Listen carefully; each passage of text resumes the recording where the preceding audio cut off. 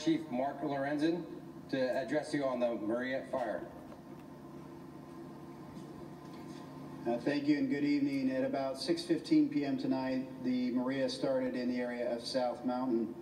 That fire was quickly spread by east winds, and it is currently at approximately 5,000 acres. We have over 400 firefighting personnel on the fire right now, and it is moving in a southwesterly direction to the 118 Los Angeles Avenue corridor and over towards the west.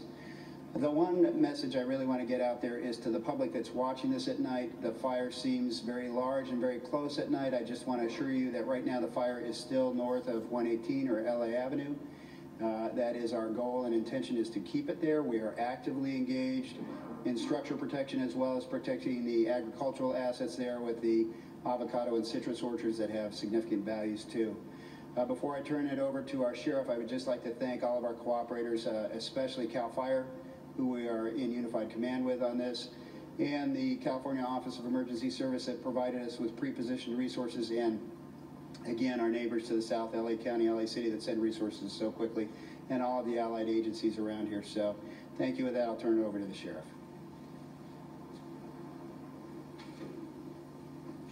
Good evening. I'm Bill Ayub, Sheriff of Ventura County. At this time on the Maria fire, we have about 100 deputy sheriffs and volunteers involved with evacuations and providing perimeter security as well as road closures. There are about 1,800 structures threatened and about 7,500 people under evacuation orders at this time. The evacuation area geography includes to the north South Mountain Road, to the west Los Angeles Avenue, to the east Balcom Canyon Road, and to the south State Route 118. We currently have one shelter open for those evacuated. That's at the Camarillo Community Center. It's located at 1605 Burnley Street in Camarillo. Large animal evacuations are welcome at the Ventura County Fairgrounds and at the Earl Warren Showgrounds in Santa Barbara County. Small animals are welcome at the Ventura County Animal Shelter located at the Camarillo Airport. Road closures at this time are dynamic and changing based on fire behavior and first responder needs.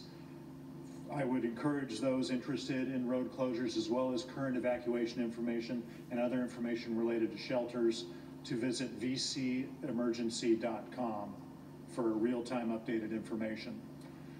Earlier this evening, our firefighting aerial efforts were hampered by someone flying an unmanned aerial system in the area. That's a small drone, apparently looking at photography of the fire.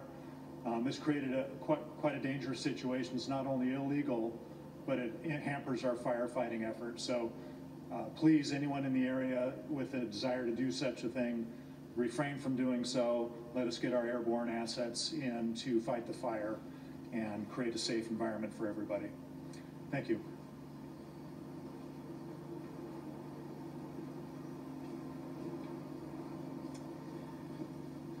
Good evening. I'm John McNeil with the Ventura County Fire Department. I am one of the incident commanders of the Maria incident, along with CAL FIRE. We're in unified command with CAL FIRE.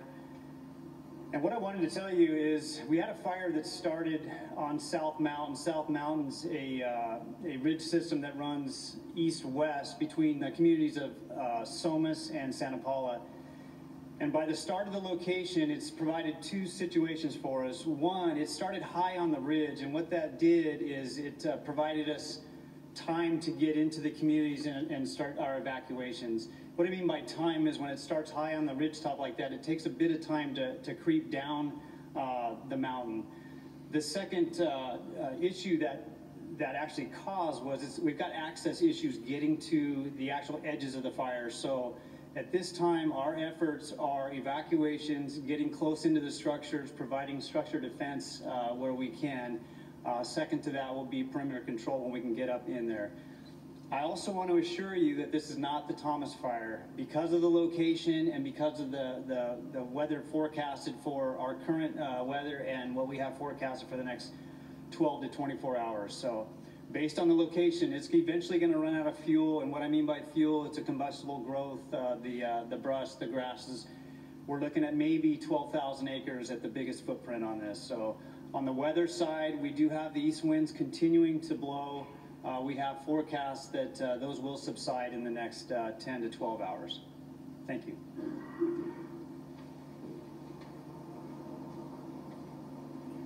At this time, I'd like to call the sheriff back up if any of you have any questions.